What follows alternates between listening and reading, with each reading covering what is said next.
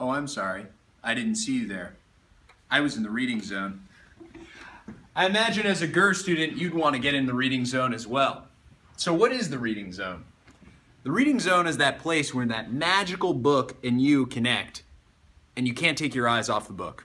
Time goes away, everything stands still, all you want to do is read. You get angry when the bell rings at the end of GER. It's a really good feeling, and you want to be in the reading zone, trust me. So, why do I care? Because when you're in the reading zone, reading is more enjoyable. And when you're in the reading zone, you know that you have a just right book, meaning you have a book that fits you and that you fit. You and your book are getting along perfectly. You love it and it loves you back. You read it and it gives you story back. It's a great relationship. And when you have the reading zone, GER is fun, reading is fun. So, how do I get there? Well, it's a 6-minute process, which is great news because 6 minutes isn't a lot of time. But you have to make sure that for all 6 minutes, your eyes are in your book.